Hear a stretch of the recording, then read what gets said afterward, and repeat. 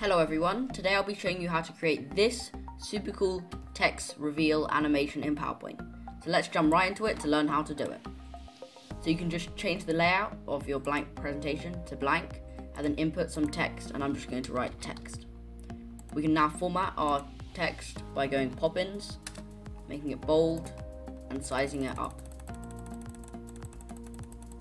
You want it to fill most of the slide, so I'm going to make it about 344 and then just align that to center and go center, align text, middle, and there we go, we've got our text. We can also change the text color to white and then go to design, format background, and change the background to black, and you can apply that to all. So if you go back to home, just click on the new slide, just go blank, and then pull that slide to the start.